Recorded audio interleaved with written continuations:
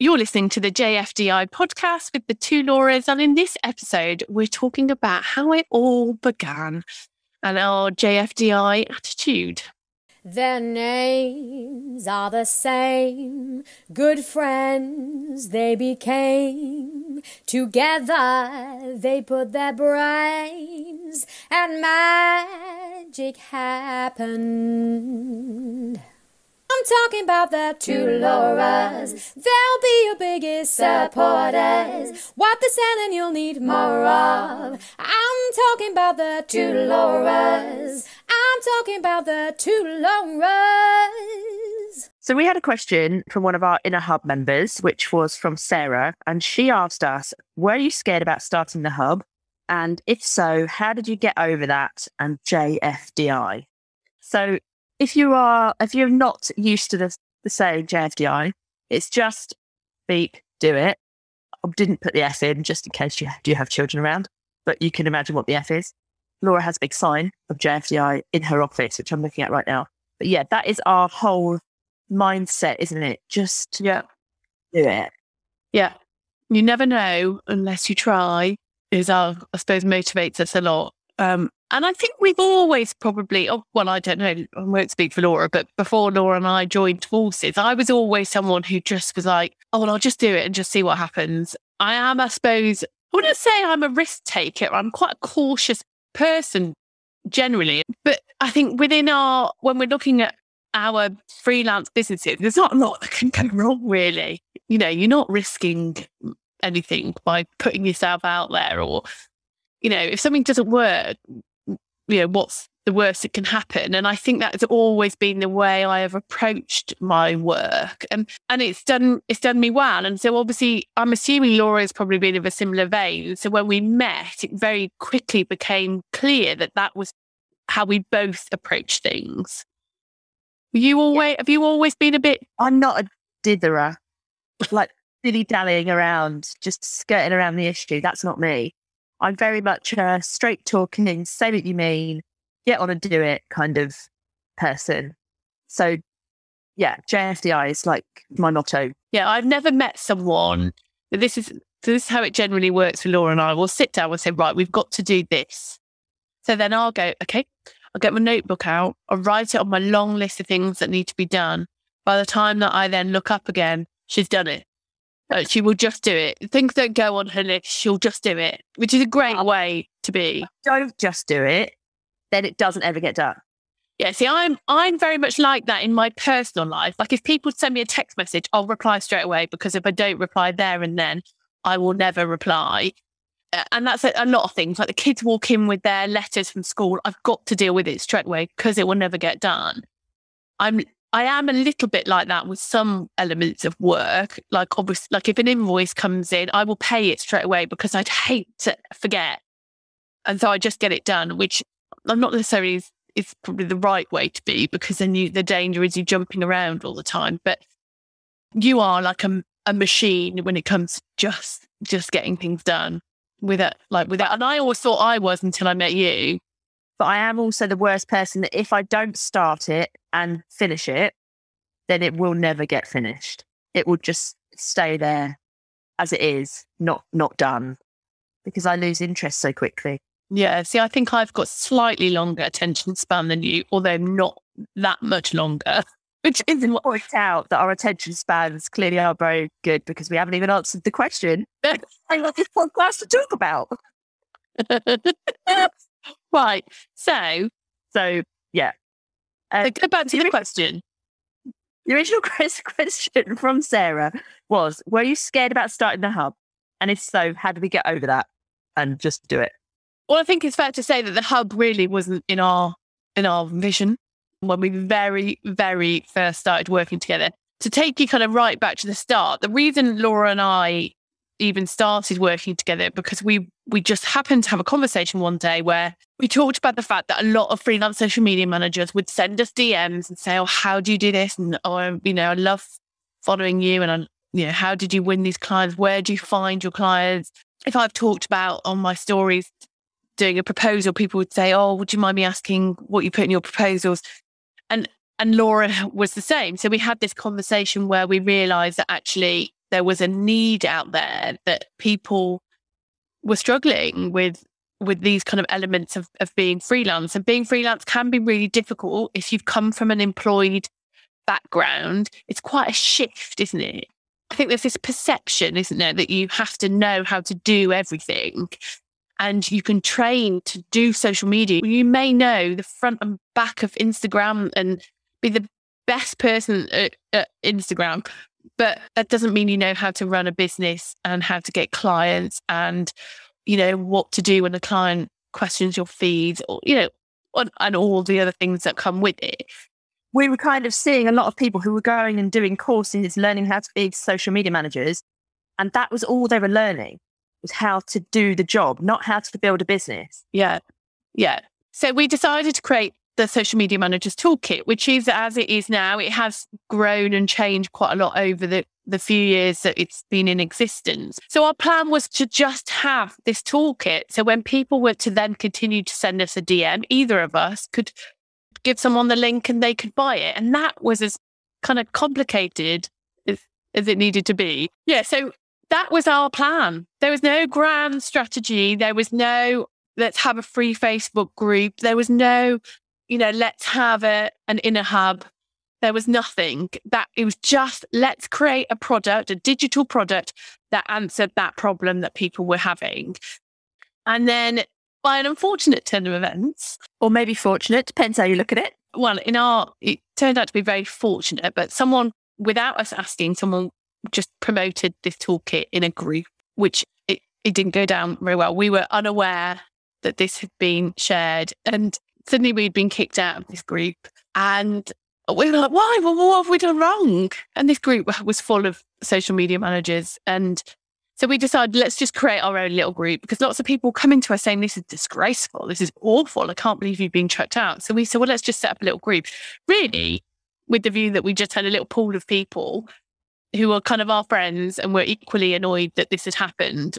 But that was that. Again, there was no grand plan, but that group grew rapidly to, I don't know, it was well over kind of 2,000 people within weeks, wasn't it? And that's when we hadn't even launched the toolkit. Well, when we say launched, we again had made no launch plans, but it wasn't in existence at that point. We were just kind of finalising it. Yeah, so the group happened by accident. So we then brought the toolkit launch forward. It sold phenomenally, can't say that word, well. And it made us go, you know what, there's a need here. There is a massive need. But I wouldn't even say at that point, we then said, right, well, this is our big grand plan. Let's write a 10-year business plan. We were never like that, and still not very like that. We are very reactive in what we do. We wait for there to be a sign of a need, and we will then go and hopefully try and fill that need. We're not really big planners, are we? No. And like we were talking just yesterday, weren't we, about having to plan for next year? Yeah. The thought of that just makes me fill with dread. Like, planning next week is hard enough, let alone planning 12 months in advance. Yeah, and I think, as we've just said, Laura and I both don't have a big attention span. So for us to say, right, well, next January we're going to do this, we're going to do this, and by next December we will have achieved this. I can put money on what we've said we'll do in February, and we're now in October, will not happen. We just don't work like that. And I don't think that's a bad thing. I think people feel like when they launch something or launch a business, they have to do it in a very kind of, you used to have to go to the bank, didn't you? Go to a bank with a business plan, you get a business bank account. I just don't think you have to do that. Well, you don't. We didn't even have a business name when we No. Yeah. Like, we don't have our own business platforms. We didn't have a business bank. Well, we had a business bank account, but it was just in your name, wasn't it? We didn't have a bank account together. We didn't have a website. No. We didn't have any of that stuff. And so, like, the question was, were we scared before we did it? No, because we didn't know we were going to do it. Yeah. I'm sure like some psychologists could analyse that. I wonder whether the reason we don't get scared is because we don't allow ourselves to get scared by allowing us to think about things. And actually, I know when we've said, oh, let's do this, let's do that, and it's pushing ourselves out of our comfort zone. Let's do it. We're going to book it in. Let's do it in 3 months' time. We have never, ever, ever carried through with something. We've carried through once, which was a breakthrough festival. Oh, yeah. We did go ahead and do, but in the run up to that, because we'd planned it so far in advance, we hadn't planned it, we put it in the diary, and we talked about it so far in advance. It then was like a weight on our shoulders, wasn't it? Yeah. Go and do it. Yeah. We were put right off it, right up to the very hour before we started delivering our first thing. Yeah, we couldn't wait for it to be over. Yeah. But then as soon as it was over, we were like, oh my God, that was brilliant. I want to do it again. Yeah. And I know we say this, we're just answering a question, I guess, and we're not saying that this is how everybody should be, because it's just not in some people's nature, is it? Some people just are more cautious. Some people like to have a plan. But I guess the point is sometimes we can plan everything, can't we? And but really the plans are just stopping us from actually doing what it is that we need to get done. So we aren't massive planners in terms of long-term plans. Like when it comes down to, right, we are going to create this, we are going to launch it on this date, we will be much more strategic. We will sit down and have a proper plan for everything, a content plan, a full marketing plan, a launch plan. We'll have an everything plan, but it's very immediate and what needs to happen now and in the coming few weeks. We don't, like if someone was to say, oh, so what are the plans, for your business in 2022? Well, we've got a rough idea of things we want to do, but that's it. Yeah, we wouldn't be able to say, on September 25th, 2022, we're going to do blah, blah. No, that's not how we work at all. And I think you have to remember, really, we were talking about this again yesterday, weren't we? That our business, the large majority of our business has been in a global pandemic. We'd only been around 9 months, I think it was, or 8 months before the first lockdown in March 2020. So more of our business has been through a global pandemic than not. So we have had to learn to work around life, homeschooling, kids off with COVID, which I'm currently experiencing at the moment. It had to make us be quite nimble in how we move and work with our business, because that has to work for us. We have to be able to work flexibly. And I literally get twitchy if we put things in the calendar too far ahead, because I'm like, oh, hang on, I don't know, is this going to happen? What happens if the kids are off again? What happens if this? What happens if that? So actually, instead of giving ourselves that stress and that worry, we just don't commit to anything. And that has been good for us as well, because it hasn't just helped us in terms of our kids being at home and what have you. It's meant that we've been able to help our people with what's happening. So like with the very first lockdown, because we didn't have loads of things planned, we were immediately able to offer help and give them what they needed at that point. Yeah, I think we are and have been very reactive to situations. I think we did a Zoom call, didn't we, within...